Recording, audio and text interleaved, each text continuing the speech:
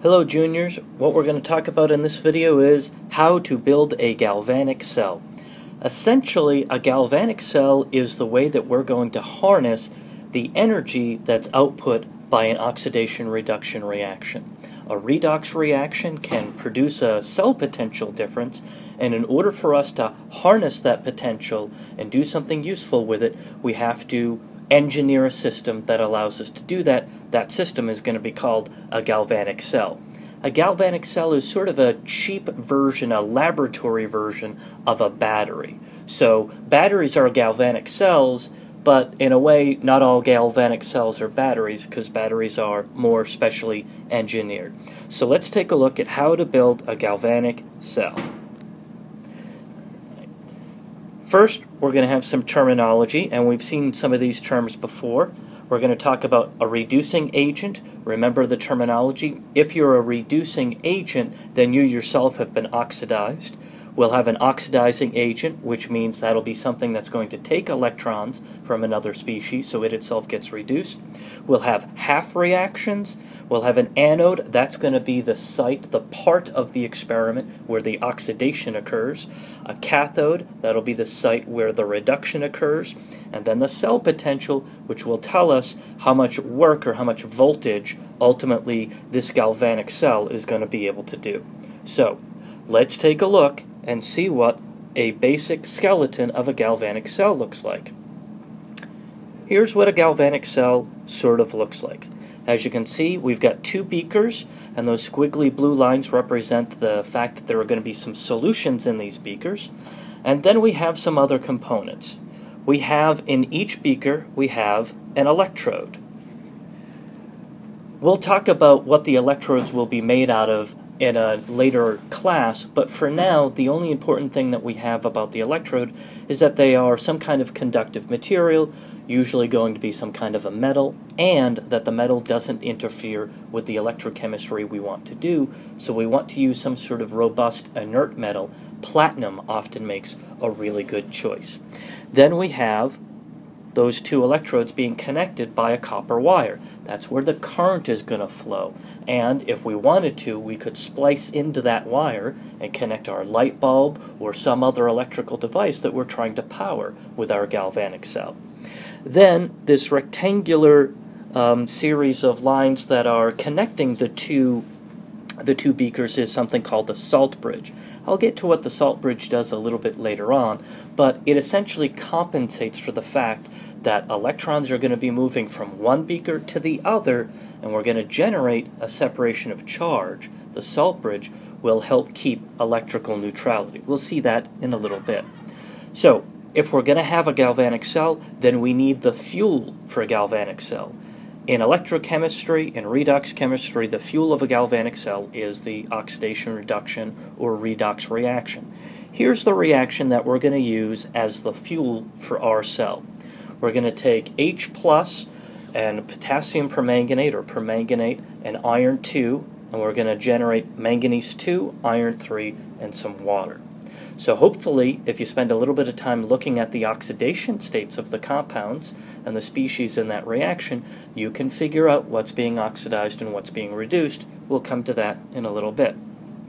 Now I'm going to start to label the parts of my galvanic cell. On the right-hand side, we're just going to arbitrarily call the right-hand side. That's going to be the cathode compartment. That's where I'm going to put the reduction reaction portion of the galvanic cell. So then on the left-hand side will be my anode. That'll be where the oxidation's going to occur. All right. So then that must mean that in the anode where oxidation is occurring, that is where my reducing agent is going to be located. Remember, if you're getting oxidized, you yourself are a reducing agent, and then in the anode compartment, the cathode compartment where reduction is occurring, that's where my oxidizing agent will be located. So, back to our overall reaction. So if you spend a couple of seconds to figure out what's being reduced and oxidized, you'll see that we have Fe plus 2 going to form Fe plus 3, that's being oxidized, and in my permanganate I have manganese 7 that's going down to manganese 2, that is what's going to be reduced. So my cathode compartment contains my oxidizing agent, so the half reaction that's going on in that part of the galvanic cell would be that reduction half reaction, the permanganate being reduced to Mn plus 2, and to make sure that the oxygens and hydrogens balance, I need some H plus on the left and some waters on the right. Over in the anode compartment, where my reducing agent is located, well, that's where the oxidation occurs. And specifically, I have iron 2 going to form iron 3. Now, if you notice, in the oxidizing, or in the cathode reaction, I have 5 electrons being transferred. So I'm going to have to take my oxidation reaction and multiply it by 5 to make sure the moles of electrons between the oxidation and the reduction end up balancing out. Alright, so now I need to put in my chemical ingredients into my galvanic cell. So the right-hand side is the cathode. That's where the oxidizing agent is going to be located, and that in this case is the permanganate, MnO4. So I'm going to have a solution of MnO4 on that right-hand side. If you remember some of your colors in chemistry, you might know that permanganate tends to produce a very vivid, deep purple color. Now that's not the only thing I need in the cathode compartment. As you can see in the half reaction for the reduction, I need to acidify that solution. So I'll indicate that by putting some H plus in that beaker as well. Now over to the anode, I need to quite simply oxidize Fe plus 2. So then I need to have a solution of iron plus 2 over there in the anode compartment. Alright, so I have all the chemical ingredients in place. So what's going to happen is in the anode compartment, we're going to liberate electrons. As Fe plus 2 goes to Fe plus 3, that compartment is going to liberate electrons. Those electrons are going to travel up this gray electrode on the left-hand side, go through the copper wire over to the electrode on the other side in the cathode. So I can indicate a direction of electron flow through that external copper wire. The electrons in this case are going to flow left to right. They always flow anode to cathode. Now, as a result of the electrons going from the anode to the cathode, as you can imagine, that's going to build up negative charge over here in the cathode compartment and leave behind positive charge over here in the anode compartment.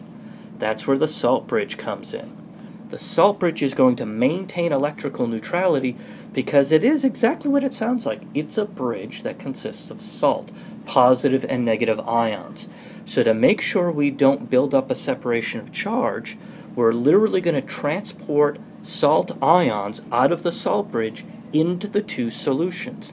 Specifically, the negative part of the salt, let's say it's potassium nitrate. So the negative ion, the nitrate, is going to flow out of the salt bridge over towards the anode compartment. Meanwhile, the positive portion, the potassium, the K+, will flow over towards the cathode compartment to maintain electrical neutrality over there. Okay, we're almost done. I've got all the chemical ingredients. I've got all the infrastructure of my galvanic cell for my electrodes, my wire, and my salt bridge, and my solutions. Now I need to tell you how much potential, how much voltage this galvanic cell will generate. Well, that we're going to need to look up some cell potentials in a chart, and we'll go over the details of how we do this in class. But on the right-hand side of my cathode, this oxidation reaction occurs with a cell potential of 1.5 volts. That half reaction will generate 1.51 volts. Meanwhile, the oxidation reaction, the oxidation of iron 2 to iron 3, that will produce a cell potential of negative 0.77 volts.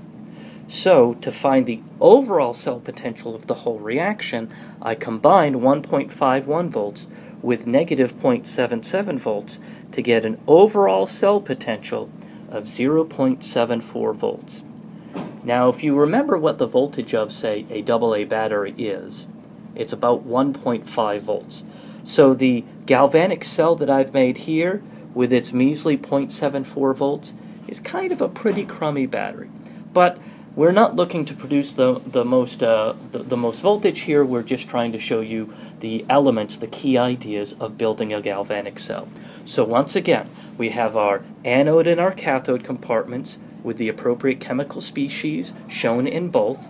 We have our electrodes, and we'll talk in more detail later on about what the electrodes should be made out of.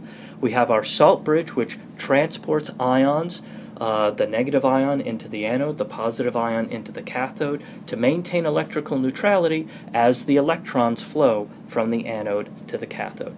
We'll take a look at additional examples of galvanic cell building in class later on. That's all for now.